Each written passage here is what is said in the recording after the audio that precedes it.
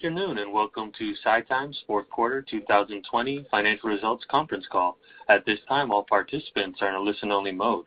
At the conclusion of today's conference call, instructions will be given for the question and answer session. If anyone needs assistance at any time during the conference call, please press the star key followed by the 0 on your touchtone telephone.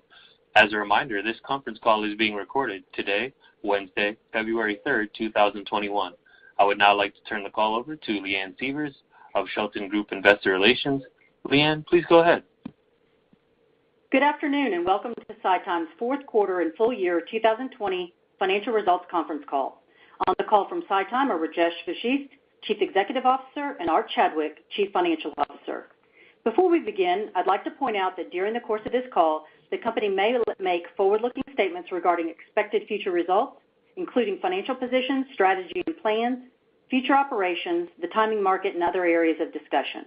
It is not possible for the company's management to predict all risks, nor can the company assess the impact of all factors on its business or the extent to which any factor or combination of factors may cause actual results to differ materially from those contained in any forward-looking statement. In light of these risks, uncertainties, and assumptions, the forward-looking events discussed during the call may not occur, and actual results could differ materially and adversely from those anticipated or implied. Neither the company nor any other person assumes responsibility for the accuracy and completeness of the forward-looking statements. The company undertakes no obligation to publicly update forward-looking statements for any reason after the date of this call to conform these statements to actual results or to changes in the company's expectations. For more detailed information on risks associated with our business, we refer you to the risk factors described in our 10-K filed on March 2nd, 2020, as well as the company's subsequent filings with the SEC. Also, during this call, we will refer to certain non-GAAP financial measures, which we consider to be an important measure of company performance. These non-GAAP financial measures are provided in addition to, and not as a substitute or superior to, measures of financial performance prepared in accordance with U.S. GAAP. The only difference between GAAP and non-GAAP results is stock-based compensation expense. But please refer to the press release issued today for a detailed reconciliation between our GAAP and non-GAAP financial results. I'd now like to turn the call over to Rajesh. Please go ahead. Thank you, Leanne.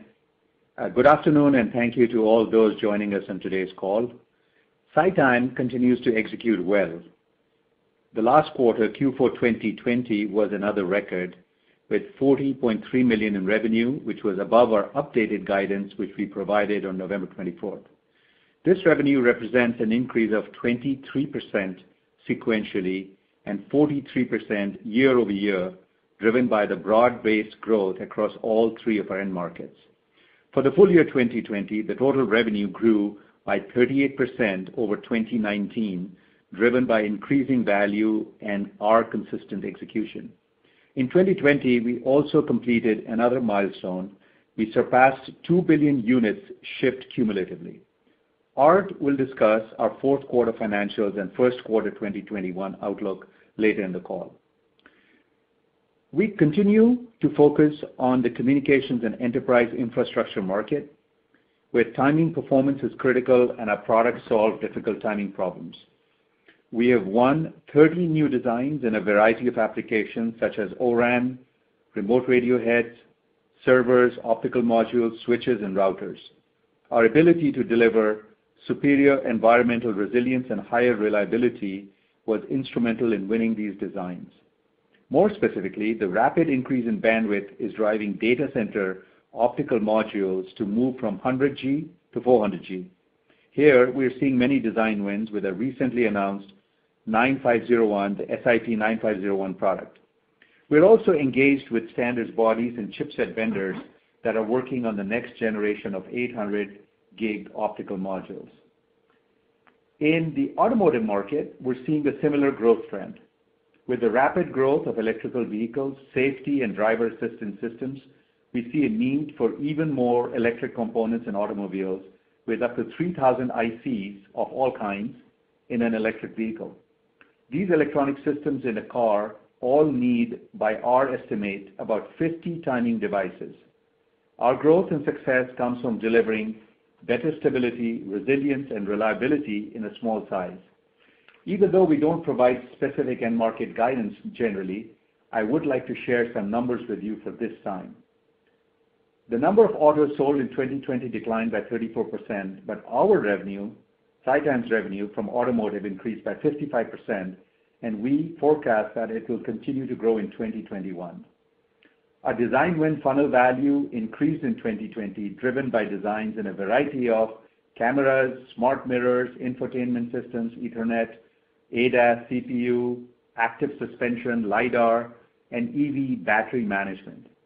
So you can see that these automotive designs have a life of 5 to 8 years, and so they'll provide further growth over the coming years.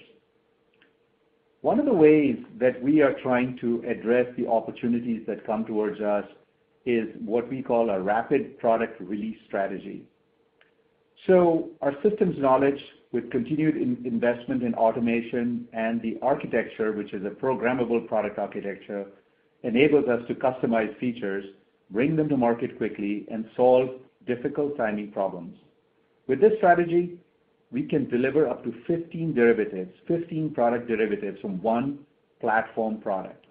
This strategy also allows us to address specific opportunities when supply is constrained, like it has been in the past few months.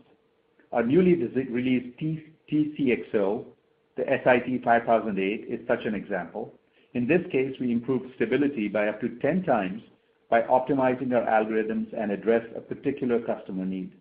This device is ideal for consumer and IoT devices such as internet-connected audio-video, over-the-top streaming devices, smart meters, and other devices that use low-power wireless connectivity. And typically, by adding this kind of value, we're also able to get a higher pricing than typical commodity products, which is also a key part of our strategy. Another example of our rapid release strategy is when we recently announced a notable win with ADT. As 5G is deployed widely, operators can free up spectrum by sunsetting old technology such as 3G or 4G, as it turns out. However, there are existing applications such as home security systems that use the 3G technology and that need an upgrade. Cellbounce, which is a division of ADT, needed a very stable timing solution that would enable the successful 3 to 4G conversion of existing home security panels without expensive truck rolls. To enable this conversion, Cellbounce's performance requirements were stringent, but we were able to rapidly optimize our elite platform Super TCXO to meet these requirements, resulting in a SiTime solution that delivers 10 times better performance than the existing solution.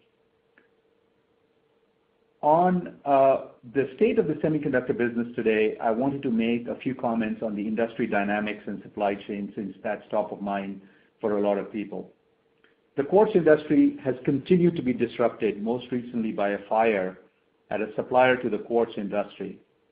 This impacted supply chain and manufacturing capacity. These market dynamics have created opportunities for SiTime because of our responsiveness, we've been able to secure incremental opportunities and wins across a number of new and existing customers. Further in this, our fabless multi-source supply chain continues to serve as a strategic advantage for SiTime, especially during periods of tightness in the broader supply chain. While we have seen lead times increase in recent months, we continue to work closely with customers to deliver products in the time that they need. Our suppliers, who are also the suppliers to the semiconductor industry in general, view SiTime's MEMS timing solutions as a growth opportunities that is in fact a net add to their total available market, or the TAM. So basically, our silicon timing solutions are bringing additional TAM to the semiconductor industry as we are replacing a non-semiconductor solution, quartz. In conclusion, we continue to extend SiTime's leadership in timing, and we remain uniquely positioned to continue to disrupt the market with our ability to offer complete timing solutions. Timing itself, as I've said before, is a critical function that is increasingly important as faster connectivity becomes more and more relevant, more and more ubiquitous. Our systems knowledge and having the 3 product categories in-house uniquely, oscillators, clocks, and resonators, allows us to better design products for our customers and solve the world's tough timing problems. With that, I'll now turn over the call to Art to discuss our fourth quarter results in more detail and provide our outlook for the first quarter of 2021. Art? Great. Thanks, Rajesh, and good afternoon, everyone. During my review today, I will discuss fourth quarter 2020 financial results and provide some guidance for the first quarter of 2021. I'll focus my discussion on non-GAAP financial results and refer you to today's press release for a detailed description of our GAAP results, as well as a reconciliation of GAAP to non-GAAP results, which for us exclude stock-based compensation and related payroll tax expense. So to begin with, the fourth quarter was a record quarter on multiple fronts. We had strong revenue growth, continued gross margin expansion, and record non-GAAP net income. We increased revenue guidance mid-quarter, and actual results exceeded that mid-quarter guidance. Revenue for the quarter was $40.3 million, up 23% sequentially and up 43% over the same quarter last year. Revenue for the full year was $116.2 million, up 38% year over year. To provide some color on end markets, I'll report sales by market group as I have in the past. The first is mobile, IoT, and consumer, which consists primarily of sales into mobile phones, wearable devices, and consumer products. Sales into this segment were seasonally strong across many customers, including our largest customer. Sales were $27.3 million, or 68% of total sales. This was up 31% sequentially and up 47% over the same quarter last year. Sales in this segment for the full year were up 28% year over year. The second is industrial, automotive, and aerospace, which includes sales of products into industrial, automotive, medical, aerospace, military, and broad-based sales. Sales were $6.9 million, or 17% of sales, up 7% sequentially and up 31% over the same quarter last year. Sales for the full year were up 31% year over year. The third is communications and enterprise, which consists of wireless infrastructure, including 5G, data center, and networking. Sales for the quarter were $6.1 million, or 15% of sales, up 13% sequentially and up 45% over the same quarter last year. This was the fastest growing segment for the full year, with sales up 104% year over year. We had just one end customer during the quarter where sales exceeded 10% of the total, and sales to that customer were 48% of total sales. We had continued gross margin expansion this quarter. Non-GAAP gross margins were 53.5%, up 140 basis points sequentially, and up more than 5 points over the same quarter a year ago. Non-GAAP operating expenses were $13.2 million, up 5% sequentially, comprised of $6.7 million in R&D and $6.5 million in SG&A. Our strong revenue growth, coupled with expanding gross margins, generated a record non-GAAP net income of $8.3 million, or 43 cents per share, compared to $4.4 million, or 23 cents per share in the third quarter. Stock-based compensation expense and related payroll taxes were $6.3 million, up from $5.1 million in the third quarter, due to the higher stock price, new employee stock grants, and our performance stock bonus plan. Trade receivables were $23.9 million, up from $17.2 million in Q3, due to the higher revenue this quarter. DSOs were 53 days. Inventory was $12.4 million, down from $15.2 million at the end of the third quarter, due to the high volume of shipments in Q4. We generated $6.8 million in cash from operations and consumed $2.4 million with the purchase of equipment and assets, which gave us an ending cash balance of $73.5 million and no bank debt. I'd now like to provide some guidance for the first quarter of 2021. We expect sales in Q1 will be between $32 and $34 million. This is down from Q4 due to normal seasonality, but at the midpoint, represents 50% revenue growth over the same quarter last year. Non-GAAP gross margins are expected to be between 52 and 53%, which would be up more than 5 points over the same quarter last year. Operating expenses are expected to be approximately $15 million. This is an increase from Q4 due primarily to new hires and beginning of the year payroll taxes. The basic share count in Q1 will be approximately 17.3 million shares. The dilutive effect of employee RSUs will add approximately 2.2 million additional shares, taking the total diluted share count to approximately 19.5 million shares.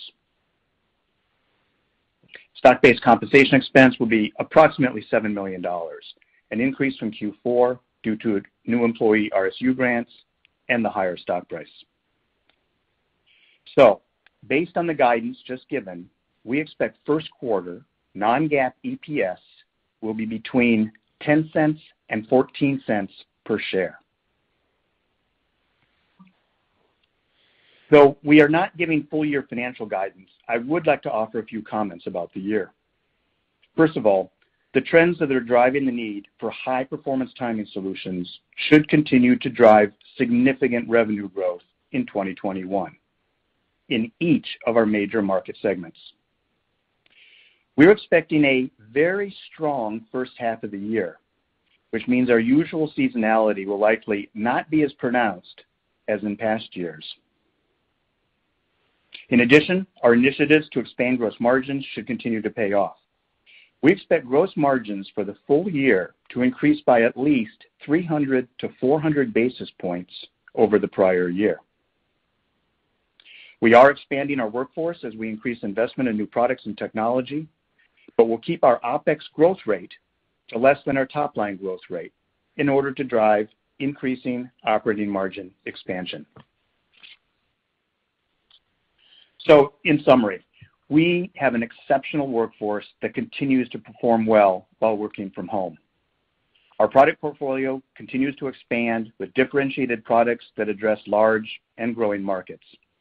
We have an enviable tier of Tier 1 customers, a strong balance sheet, and we're looking forward to a great 2021. And with that, I'd like to turn the call back to the operator for Q&A. Thank you. As a reminder, to ask a question, you'll need to press star 1 on your telephone. To withdraw your question, press the pound key. Please stand by while we compile the Q&A roster. Our first question comes from Tore Svanberg with Stifel. You may proceed with your question. Yes, thank you, and congratulations on the very strong results. First question is on communications and enterprise. Rajesh, you talked about 30 new designs. Is there any way you could talk a little bit about the timing and when those will start ramping into production? Yeah, I mean, actually, Tore, thank you. We are ramping up on these right now. It's a slow ramp. It's not an overnight ramp. And as we've discussed in past calls, and they're not all just pure play 5G. Some of them are satellite, some of them are computing, some of them are in the networking area. And so as such, the ramp is spread out over time. It's not typically like communications that it takes 18 months for these to ramp up. So I would say that they're ramping through 21 into 22. Understood. And you talked a little bit about 400 gig optical modules and that being an opportunity. Based on our work, that market's going to start ramping quite meaningfully in the second half of this year. Would that be, sort of when you expect those design wins to start ramping? Probably middle of next year is my forecast because these a lot of work that we're doing with the future standard bodies. I think they're still in work, they're still in flux, there's still some details that need to be ironed out. So I would say about a year from now, maybe slightly more, but around a year from now, we should start to see some of the rollouts. Great. Just one last question for Art. Art, your inventory days are at 60 days. Pretty low, but I think all companies now have low levels. Could you walk us through a little bit how you expect to increase your capacity in your inventory throughout the year? Sure. Yeah, our inventory, as I mentioned in my commentary, actually went down during the quarter, even though sales went up, and of course those two are somewhat related. We will start to build inventory back up during the course of 2021, so you should expect it to increase in Q1 and beyond. We are ordering ahead on wafers, both MEMS and our CMOS wafers, so that we do have adequate supply to satisfy this pretty strong demand that we're seeing, certainly in the first half of this year and hopefully for the entire year. Sounds good. Congratulations again. Great, thanks. Thank you. Our next question comes from Quinn Bolton with Needham & Company. You may proceed with your question. Hi, guys. This is Michelle on for Quinn. Thanks for taking the question, and congratulations on the nice results. So for my first one, in terms of the positive revision to the December quarter guidance, can you just walk us through what changed within the few weeks after you provided your guidance for the fourth quarter, on your September earnings call? And just any color there on what drove the upside would be helpful. Are you talking the upside from when we gave guidance in early November to later November, or from later November until now? Yeah, exactly. Just, I guess, overall, but both time periods would be helpful. Sure. So I'm actually going to walk us back to Q3 for a minute, because it's the same trend that we saw in Q3.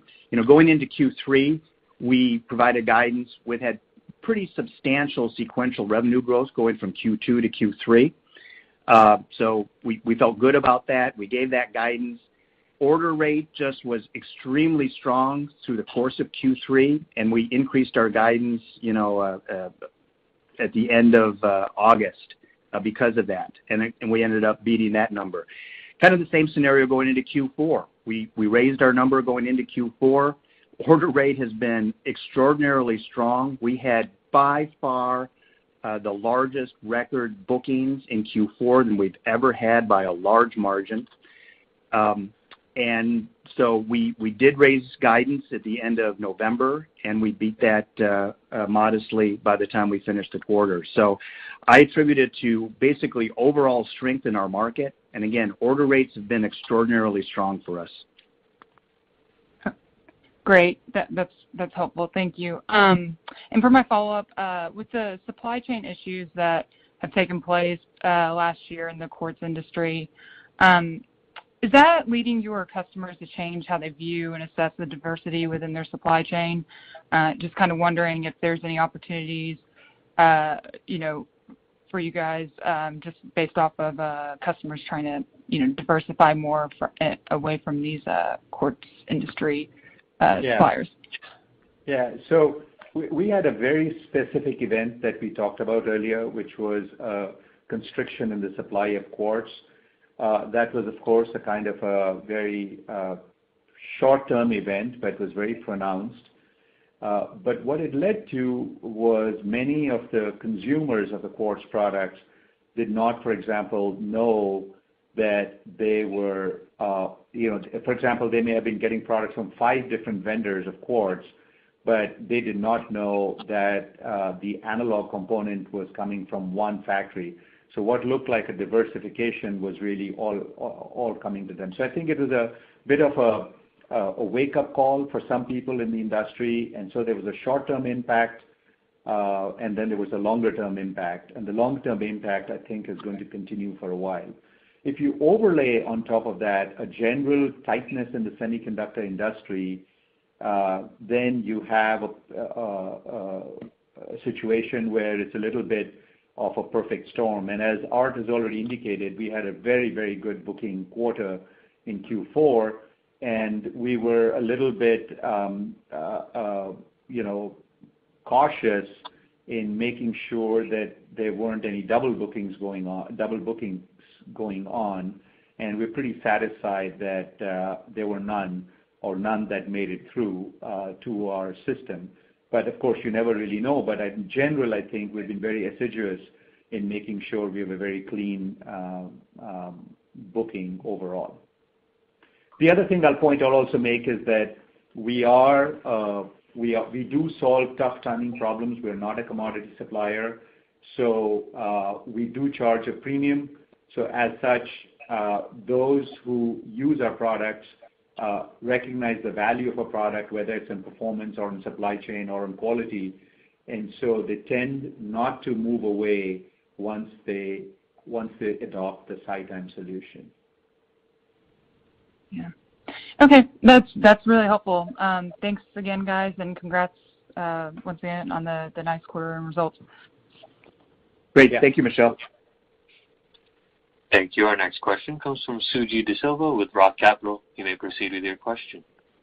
Hi, Rajesh. Hi, Art. Mike, congrats as well on a strong 20 there.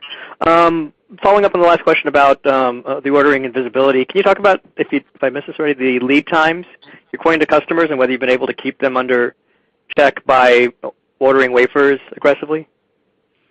Yeah, I think one thing we have done is we've sort of played it wisely for the company both ways.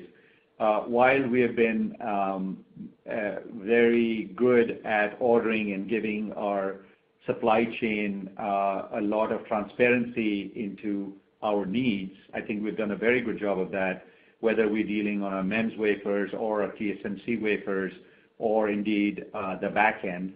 We've also gone the other way a little bit and made sure that we tell our customers and our distributors that lead times are in fact going up, because I don't think there's any walking away from that fact, that lead times have gone up because there is a tightness.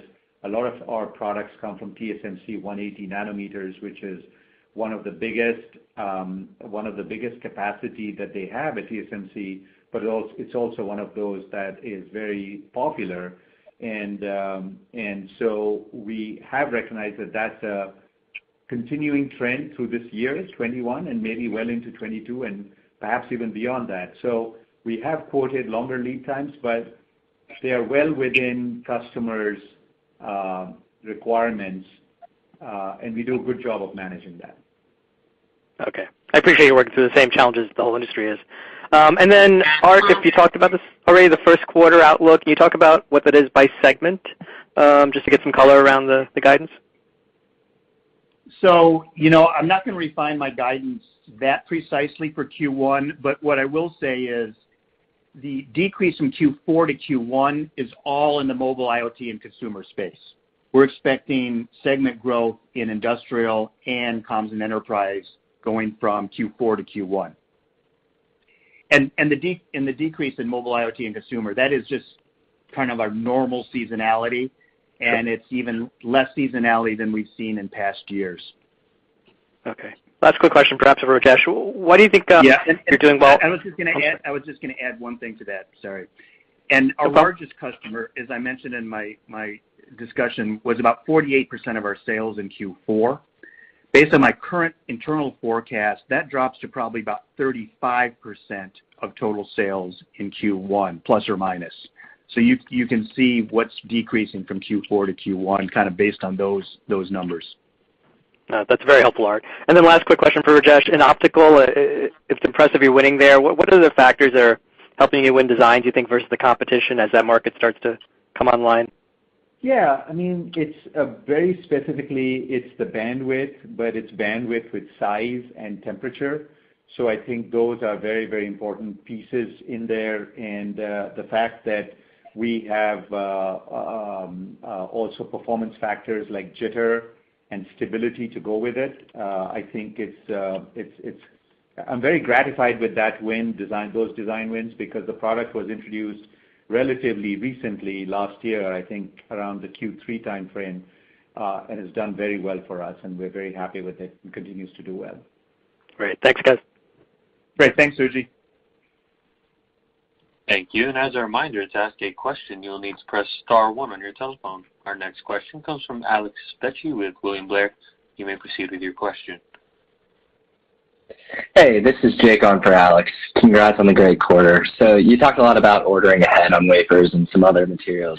Just curious if you have any view on the impact of the supply constraints on the gross margin trajectory in both the near and kind of longer term. Well, we think there may be in future. We haven't seen anything yet, but most of our gross margin is pretty. It's not based on our increase in gross margin, not based on either increasing prices because of shortages or decreasing gross margins because of costs, because of costs from our supply chain. But I think it's possible that in future the increasing cost may happen, but we have no evidence of it. It's just that we are careful that we're in new territory here because I think this is not a quarter or 2 quarter or 1 year shortage. I think this is sort of a secular shortage because people forget that semiconductors are desperately needed for all the ADAS, all the automotive, the 5G, the healthcare, the computing, all of that. And I think this is a wonderful renaissance time, wonderful golden period for semiconductors in general. So we have our eye on supply chain, but as of now, unlike some people that we have heard anecdotally, we are not raising any prices. Yeah. So Jake, I'll add to that also.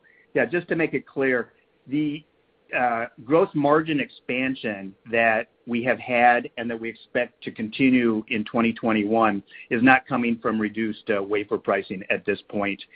You know, the gross margin expansion is coming from, new products, which generally have higher ASPs, higher gross margins, and as that becomes a larger percentage of our sales, that increases gross margins. We're starting to take more sales direct, so that bypasses the distributors. That improves gross margins. We get great leverage on our manufacturing overhead as overall sales go up.